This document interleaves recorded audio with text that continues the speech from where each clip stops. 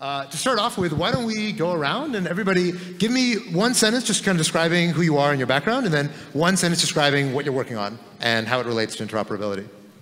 I'm Joseph Weinberg. I'm the co-founder and CEO of a company called Paycase Financial in Canada. And we've been working on the Shyft network for the last about 16 months. I'm an early investor in Bitcoin in late 2010. I've been working on regulatory requirements and policy changes with the OECD and helping kind of to progress the space across a bunch of different areas. So. Hey, I'm Nikil. I'm the co-founder and CEO of Alchemy. My background is in AI research from Stanford, and we are basically build the leading blockchain intelligence platform that powers the world's largest crypto hedge funds and financial institutions.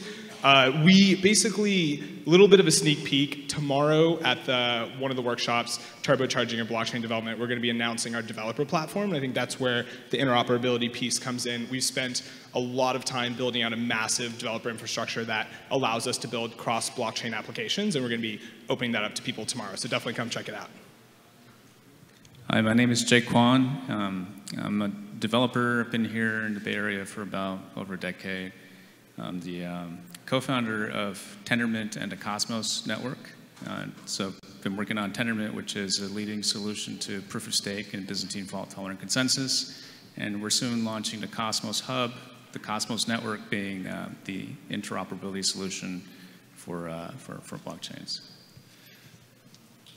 Hey, I'm Kevin. I work at Kava. I'm a researcher and developer there. I'm a former data scientist, got into blockchain about 2 years ago. At Kava, we focus on implementing interoperability solutions sort of as a MVP using the Interledger protocol, which was developed originally by Ripple, but now we focus on sort of cross-asset communication. And so I have some interesting things about interoperability to share with people. Excellent.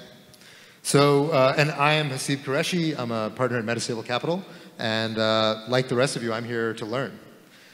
So these guys know interoperability better than anyone, but let's kind of motivate the problem a little bit, because it might not be obvious to some people who are new to blockchain or who don't really understand what the implications of all these separate chains trying to talk to each other might be. And before we actually dive into it, I kind of want to take a survey of the crowd here. How many people feel like they know what blockchain interoperability means? Okay. How many people know what cross-chain atomic swaps are? Okay, got it. So that kind of gives you a sense of where the room is at, and hopefully, you folks in the room are going to learn a lot today about how interoperability works. So first, before we dive into the mechanics of interoperability, why is this an important problem? Why do we care about this? What are the problems that need solving through blockchain interop?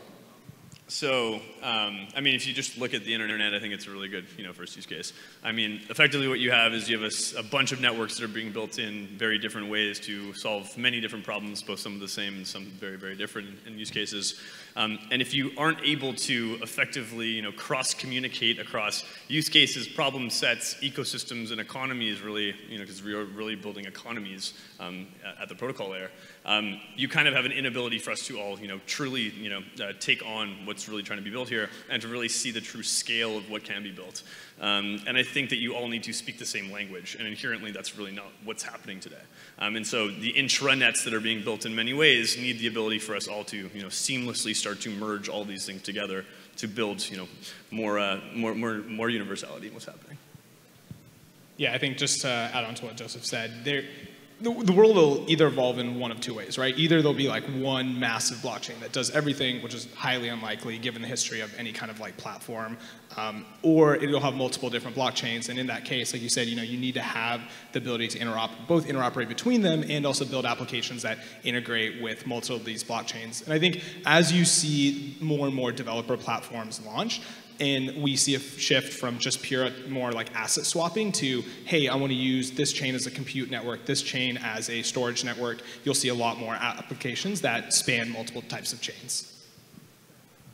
So I think of interoperability as being primarily a problem of blockchain communication. So how do you get two blockchains to be aware of each other and securely communicate packets, which I think is a really, really high value and simple primitive that can be used to construct scaling solutions and expand this ecosystem of blockchains. So it's in my opinion, a natural evolution of where blockchains need to go in order to solve the immediate problem of scalability, but going into the future, something that evolves towards a richer ecosystem of sovereign blockchains with their own application.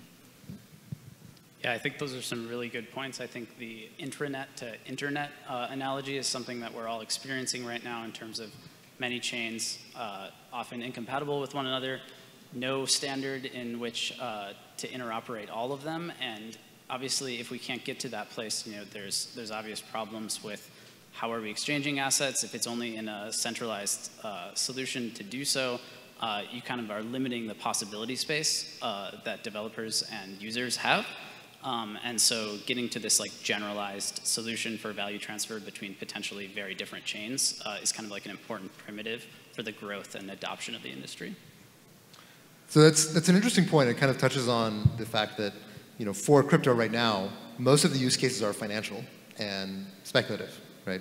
And in a way, you could almost say that the first and one of the major killer apps of crypto was actually related to interoperability, which are exchanges.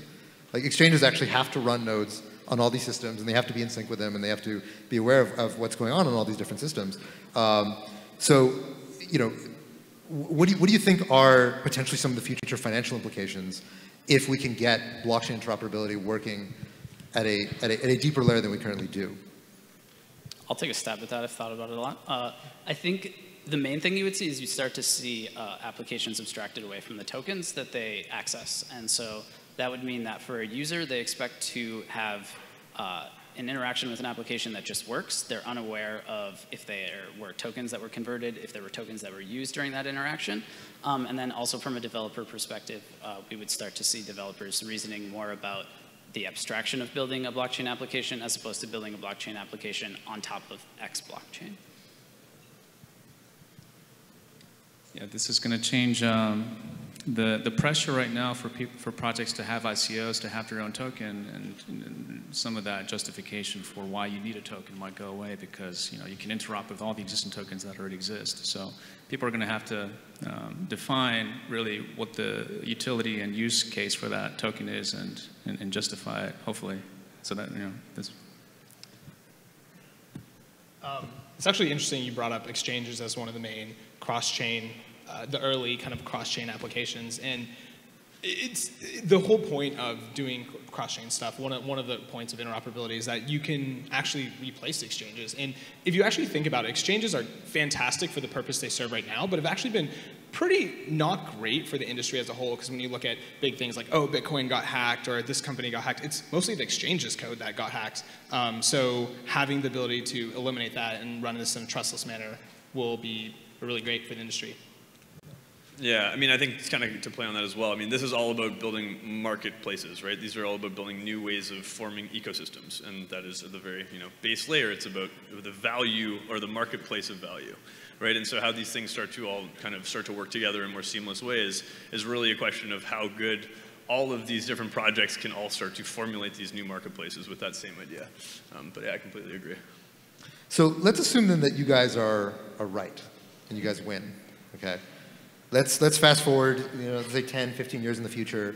It's 2030 or 2035, and blockchain interoperability has been decisively solved. What does the future user experience of a user interacting with crypto look like in that world? I don't even think that they'll even know that it's even involved. I mean, I think the important thing here is to remember that databases are back-end infrastructure systems, and a lot of what's being built in the blockchain space is low-level architecture requirements for the next future of what databasing looks like in many ways. The goal is so that no one even here even talks about blockchains. And I think that that's, it's something that everyone's just starting to learn and to really understand, but over time that should be the goal, is that we don't even know these things are even happening.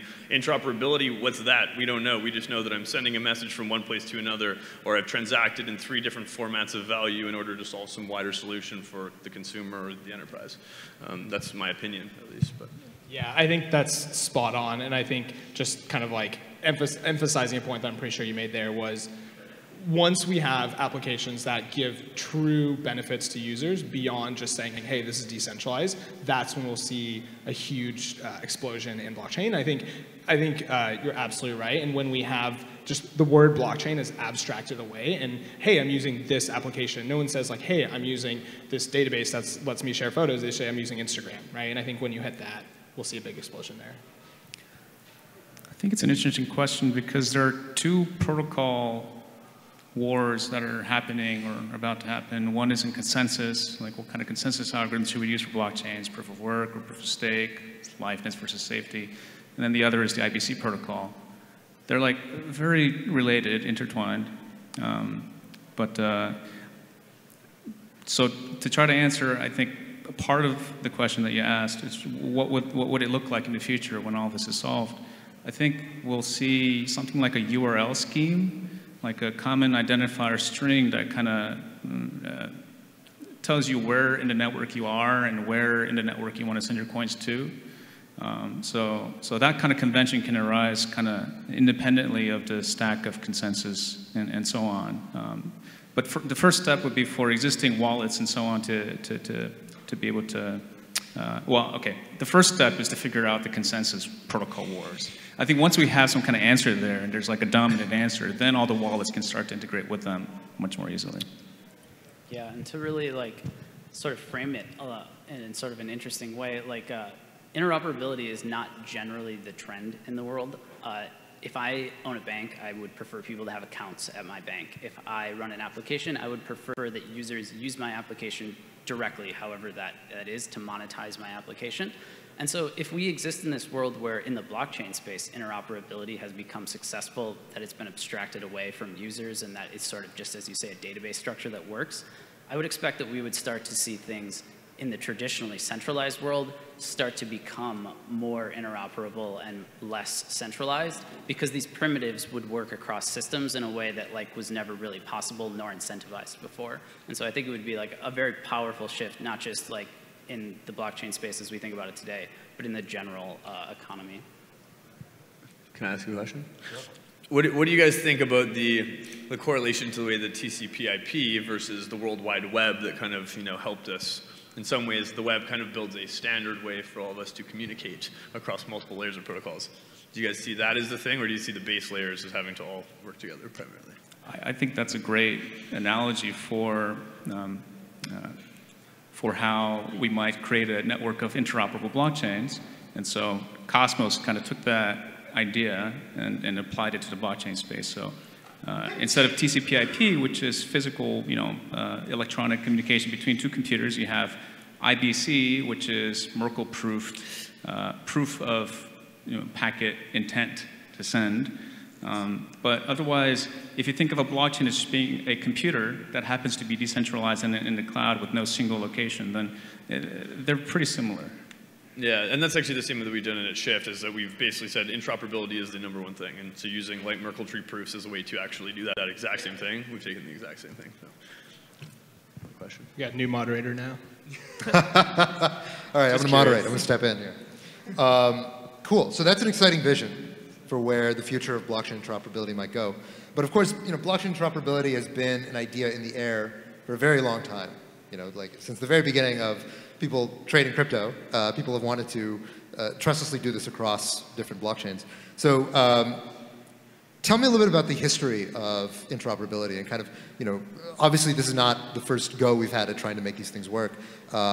What are some of the predecessors to the approaches that you guys are taking today? And actually, Jay, I think you might be a good person to start giving the answer since you're one of the OG interoperability guys on stage here. So the question is, tell me a bit about the history of interoperability and other approaches that maybe haven't worked or that are dead ends or that require us to go farther to make this really a full-fledged solution. So I'll just give like a brief overview of how I think it evolved from what I saw. So at first, the first thing I saw on Bitcoin about interoperability was atomic cross-chain transactions. So it's using a hash, a secret, and a commit system, a commit reveal system, in order to make sure that two transactions go through at the same time. But you can use this trick across blockchain. So essentially, you can get cross-blockchain atomic transactions. And then the next thing that came out was the Lightning Network, I guess, with Joseph Poon, that kind of connected this kind of payment channel across multiple blockchains. So it's another way of interoperating, specifically by sending value payments, although it's not quite as general, not quite as good as general packet transfers, which can be used for more applications. I don't know. At that point, I don't know what followed, but as soon as we had to figure out, we have this Tendermint core stack which solves consensus, and we were thinking about what kind of application the blockchain space needs. We discovered a way to use the consensus proofs as a way for two blockchains to communicate, and started developing the concept for the Cosmos network. Oh, there's one more thing I forgot, which is ILP. Right. So Ripple came out with ILP, which is which in their paper they specified two kinds of cross-blockchain communication or cross-ledger communication. One being the hash-locked kind that I was talking about, and then the other using a set of notaries as signers. Yeah. Yeah, I mean, maybe just to add in, it's not exactly the same on interoperability, but I think it plays much to it, is that we were working pretty closely with Blockstream in the early days when they were looking at federated systems for the Liquid network. And the concept of looking at two-way peg-in systems on Bitcoin is a way to effectively initially look at scalability, but then looking at how you would then, and this I think actually went into the early creations of what Lightning would actually look like and how you actually build layer 2s and layer 3s. So it was a precursor that I think is, and of course Rootstock is heavily using this as a way to effectively peg in their EVM effectively into the Bitcoin network. So these types of things I think were as well part of the earlier times. Yeah, actually I forgot to mention pegging. So yeah, when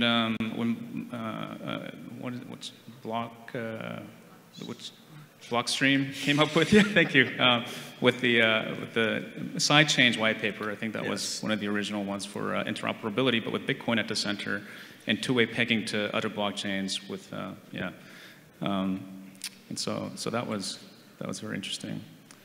I guess it's important to know that two-way pegging is very different than like Lightning Network or atomic cross-chain transactions or payment channels. So like with two-way pegging, you can have a sort of a transfer, like literally moving assets or what have you from one chain to another. But so you can do a lot using this method. But when it comes to Lightning networks, you can really it's really good for sending payments. So it's a difference between like if I want to give my parents like shares of Apple, for example, right, versus give them money. They're not the same thing. Sometimes I really want to give them equity, and I don't want to just give them the money. Yeah, I mean, I would kind of correlate two-way peg-ins to something similar to what you look at in bridging technologies and things that have been working on in the bridging space. Shyft has effectively all been focused on bridging as a way to build interoperability, and how you look at Merkle-Light proofs as a way to actually build bridging across blockchains. But it's very similar in that you're effectively you're taking a certain transaction, you're effectively locking it in into some sort of transaction. You're building a Merkle root or a proof off of that then instantiates some sort of another chain or enables us to basically peg in another existing chain for some sort of an interoperability perspective. I got a question. So what consensus algorithm are you guys using for coming to agreement? For Shyft? Yeah. So today it sits as proof of work, but we'll move over to some sort of a hybrid. Okay. We found that, in our research with Blockstream and of just generally is that until we have further understanding on how POS works, we can't get over the fact that POS is a hard time in most environments of being, call it working one-to-one for every vote. And so we look at POW at least today just to maintain it. But. With the hybrid being like a proof of stake system on top of it? Yeah, exactly. Like that's what, we know that would probably work in most cases. And so until we have further research on POS being efficient, we'll stick to POW. Mm-hmm. Yeah, and this kind of highlights like a few trends that I think that I've abstracted sort of not having been around for 10 years or whatever, which is like early interoperability tended to be closer to the base layer. Now we are much more likely to be talking about interoperation at higher layers. So that's like interoperable payment channel networks, as well as like interoperable state channel networks now, as well as in some ways you can think about it as like these ways of speeding up consensus. And so Lightning Network in some ways is just a way of creating a fast finality sidechain on top of Bitcoin. And once I have that fast finality blockchain, this is what we do with ILP, we say like, well, now if I assume things start out in the Lightning Network, I have very fast finality Bitcoin. I can exchange it with very fast finality, say Ether locked up in a payment channel. And now I'm doing swaps at basically internet speed as opposed to these atomic. And now I can do very small packets. I can do all sorts of like interesting things with that. Whereas previously it was like I would shoot off one payment, wait an hour, and it would atomically fail or succeed. And the use case there is just not very compelling. Right. And so now we're higher abstracted, a little bit harder to engineer, but much faster and much better potential for user experience and sort of adoption. Yeah, and I mean I think that's also I think it's not a bad thing, right? Like Bitcoin is not slow by a mistake. It's not a bug. It's a feature, right? That you want things to ensure finality is there and that things actually work. Where you speed up, higher you go. It's up to everyone. So speaking then of some of the variation in mechanism design around these different systems, how do you guys see incentives playing? What role do you see incentives playing in designing these interoperability systems? Because obviously for any particular blockchain, its security is dependent on this interplay between consensus and economics and mechanism design. When you're combining multiple blockchains together, how do you stitch a full security picture across multiple different consensus mechanisms potentially? I think this is a great question. No, I think this is real tough. Just thinking about it from first principles, interoperability, it would be great, and this is what we see in general business, like if someone just owned the rails. But like obviously the outcomes you get there are usually rent-seeking monopoly. And so like how do we design an interoperability solution that there's some incentive to do it? We need people to operate these things or to literally to write the code that makes them work, to maintain the code, to keep up with changes between blockchains that may not be, if Lightning Network 2.0 comes out and interoperability solutions are using Lightning Network 1.0, who's the person that is incentivized to upgrade? Who's the person that's incentivized to maintain these protocols is something that's like an open question that, if I run a token, I'm like, everyone's going to use my token. I don't care about interoperability. If I, run a fund, I'm like, yeah, it sounds great, but like, how do I make money off of these decentralized railroad tracks that you're building? Like, what's the purpose of this here? And so tackling that question, I think, is one of the reasons why interoperability has been slow to coalesce around standards, because you're not just solving a technical problem, there's an incentive problem as well.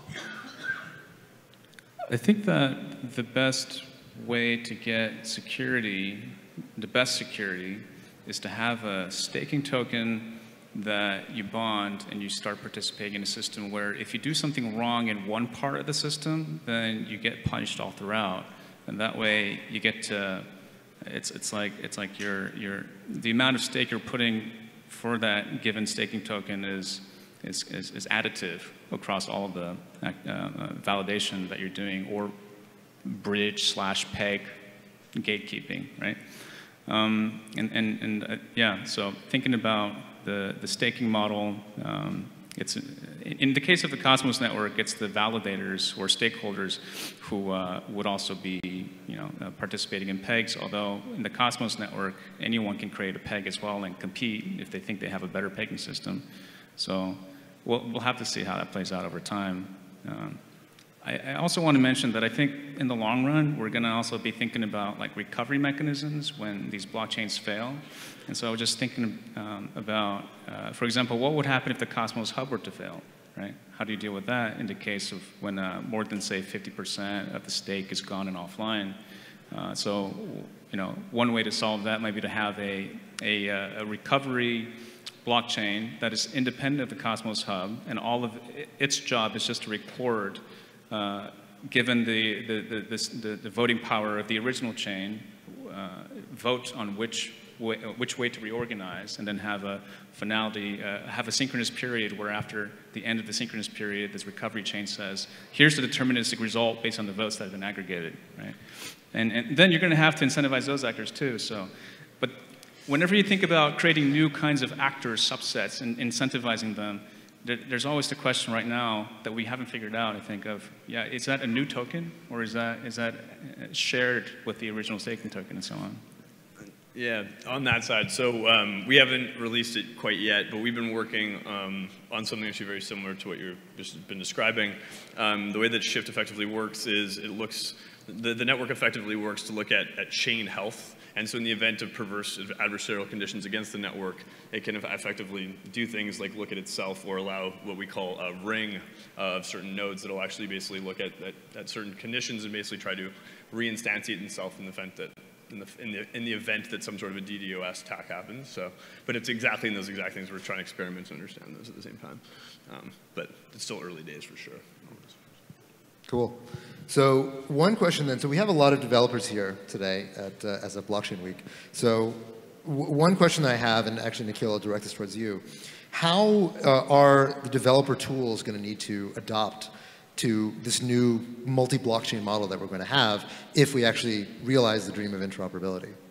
Yeah, that's a great question. And to give a little context, at Alchemy, we build multi-blockchain. We basically build an application that spans multiple different blockchains and powers decision-making for investment professionals that uses the data from these different blockchains. So what we've had to do is actually spin up a ton of infrastructure. We spend a ton of money on Amazon to build ways, because when you think about it fundamentally, a node is actually not meant as a data like storage and query mechanism. It's meant to have one specific purpose, which is to support the network, not to be this random access database that lets me provide the perfect data visualization. And when you think about applications in the future, let's say this multi-blockchain world plays out like we've been talking about, if you have an application that spans multiple blockchains, both as the developer and the consumer, it's suddenly your requirements to build an application have drastically skyrocketed, right? Because even right now, when you think about building a website or an iPhone app, it's orders of magnitude simpler than building a blockchain application because of the tooling and the developer infrastructure,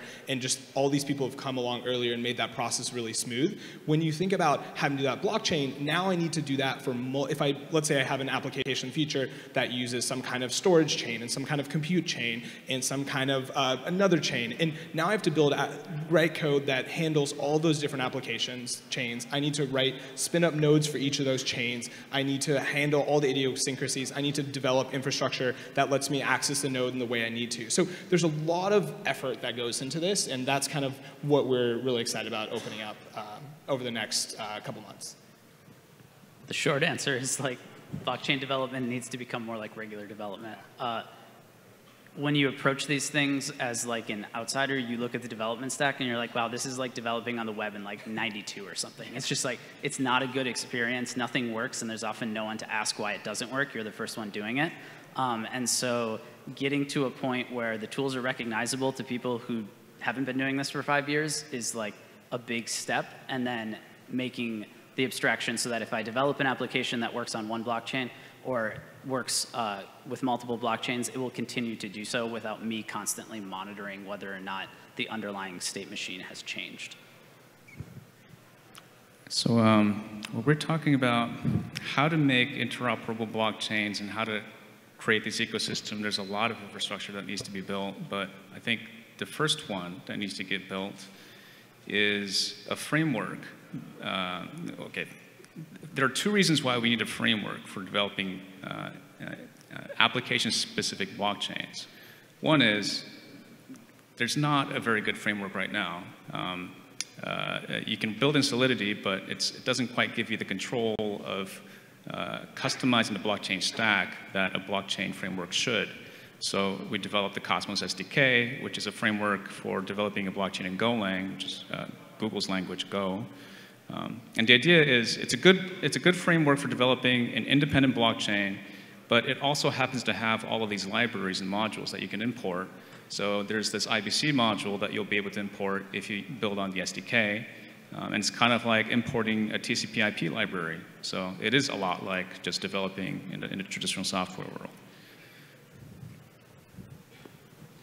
So it sounds like everybody at this table, they already understand how difficult it is to develop on blockchains. And in a multi-blockchain world, it's going to be orders of magnitude more difficult, right? Because already it's difficult to reason about what it's like to build an application that's consistent and has sensible logic in a system that is eventually consistent, like most proof-of-work-based blockchains.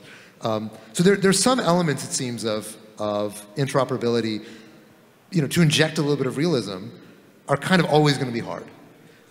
What do you think are some of those kind of cold hard facts about interoperability that we might sort of might never quite simplify or might never get easy?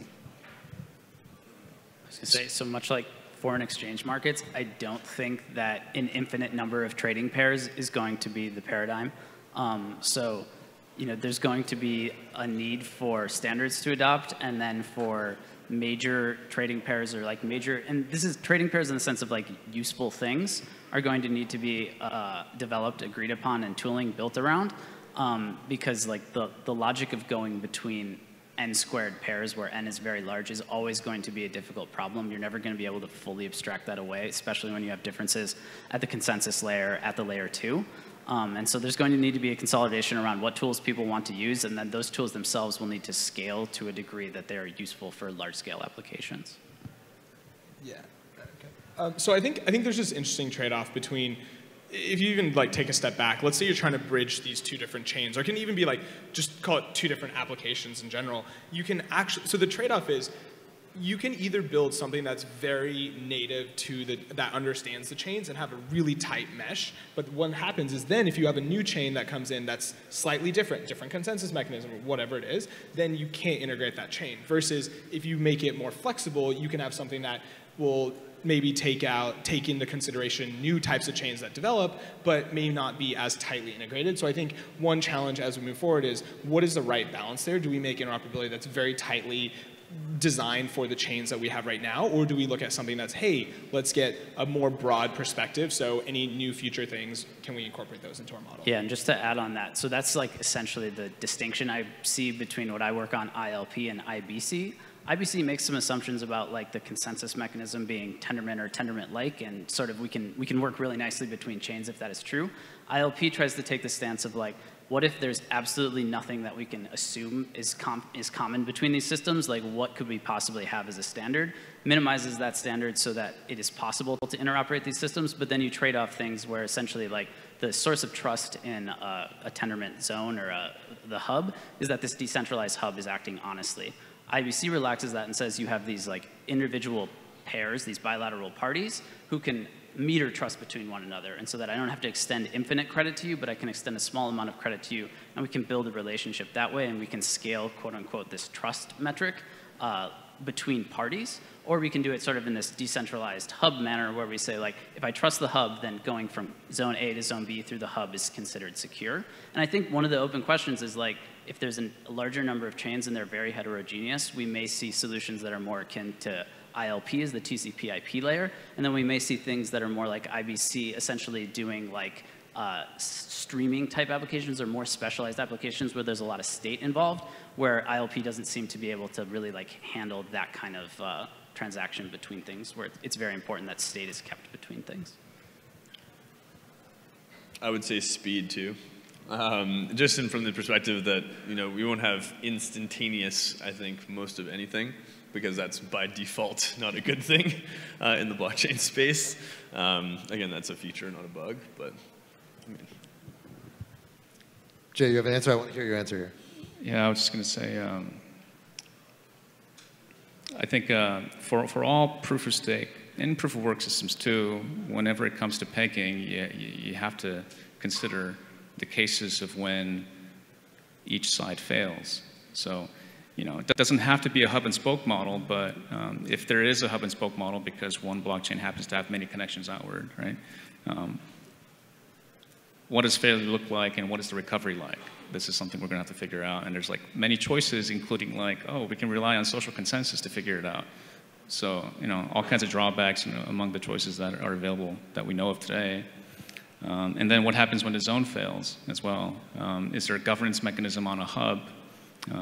I think that one of the challenges is going to be simplifying the structure of this network and how it functions so that people understand it. So like the notion of a hub is really attractive to me because it's simpler to understand. A hub and spoke is simpler to understand than a graph, right? But it has drawbacks as well. So I think the challenge would be coming up with a scheme like the URL scheme I was mentioning earlier that makes it all easier to understand. Lots of work to be done there in UX. So another aspect where I think interoperability is quite complex is in its implications on privacy. So how do you think interoperability plays with the privacy guarantees that individual blockchains are able to make? The way I think of privacy for the Cosmos Hub anyways, it's like you want there to be a hub, a common hub, that shows where all the sidechains are and how many coins it has. You kind of want to know that. Because like in the case of all kinds of failures, like maybe some of the encryption is wrong in this, this privacy zone. And you just have to know that, okay, well, at least we know how much it has, so we can isolate that problem from the rest of this problem. And I think people arguably would have comfort in kind of knowing large-scale economic activity, right? It's kind of scary to consider like a completely private hub that functions with zero knowledge and you don't know exactly what's going on in the world, So I like to think of pushing privacy to the edges as much as possible. So within a sidechain that's connected to a hub, it can have privacy features in there. It's also more amenable to porting this over to the traditional financial world, where arguably then they can control the privacy, rules according to legal jurisdictions and whatnot. But even in the crypto world, I think it makes a lot of sense.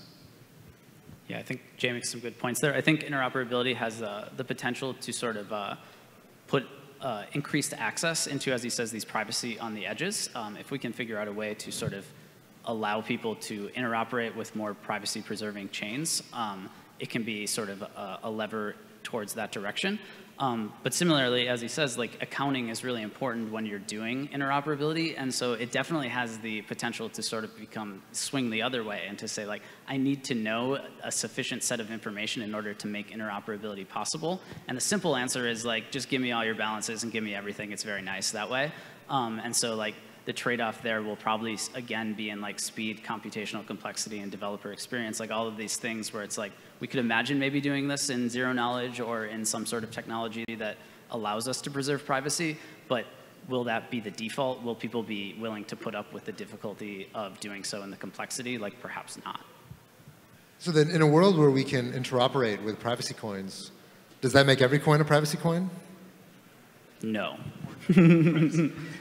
Well, there might be a zone connected to a hub whose only function is to provide privacy for any number of assets or coins that might want to IBC transfer in. So as soon as that service or blockchain exists connected to, say, the Cosmos Hub, I would say, yeah, every coin becomes a private coin. But what are my legal obligations as a validator allowing people access to this like private zone? Very, very open question at this point in terms of like, if I'm the gateway to this secret door of privacy over here, it's unlikely that I can play dumb forever and be like, I was just facilitating transactions, officer. I don't know. I'm just a miner. Okay. So in a world where we have this true kind of multi-blockchain interoperability utopia that we're painting, what is that going to mean for the future of network effects? Because the way that we think about network effects today, we kind of imagine these individual blockchains, and we imagine this very, very high friction between using one token and another. And are there ways that we think about the security models of blockchains that break down when we introduce interoperability?